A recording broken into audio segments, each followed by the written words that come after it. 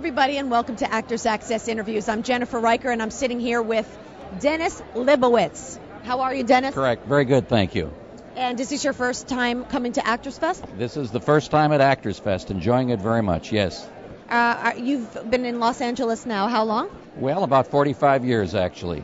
Have you been acting all of those 45? Well, off and on. Actually, the first job that I got when I came out here was right in this same building we are today. I was in the garment business.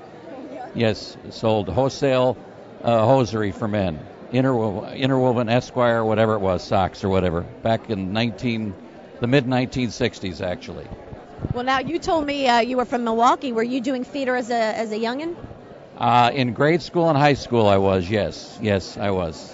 But that didn't solidify it for you? It didn't make... Well, it gave me the aspirations to go on to bigger and better things, but to start out, principally in sales, but more and more got into the acting profession. Have you had a specific role that you'd like to tell everybody about that was stood out more? Very interesting commercials. I was actually on ER not too long ago, about 2 years ago.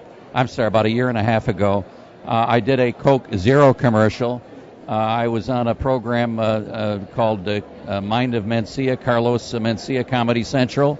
I was on that. I was a litigant on the People's Court, and I was also on The Price is Right as a participant. Now, being here at Actors Fest, is there something specific that you're looking to learn or find out, or someone you want to meet?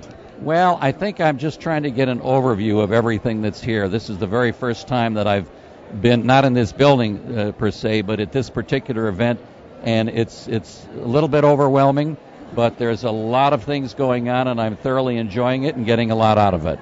Well, Dennis, I'm very happy to chat with you, and good luck to you, and I hope you have a wonderful rest of your day. This has been another Actors Access interview, and watch out for us next week. Thank you very much. Thank you. Thank you.